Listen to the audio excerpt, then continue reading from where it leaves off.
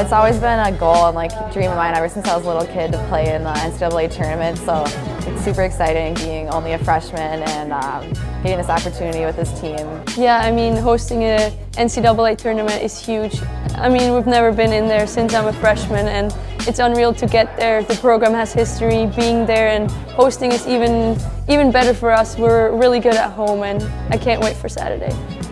Yeah, I think it's a great matchup. Obviously, anytime the Gophers and the Bulldogs play, it's an old rivalry with a lot of passion on both sides. Hopefully, a lot of fans come out to support us. And I think playing them for what will be the 6th time this year, certainly we're familiar with each other. We know each other's systems really well, and we'll make some minor tweaks based on what we saw on Saturday to hopefully get the edge for the weekend. So we're just really excited and focused on this great opportunity that we have ahead of us.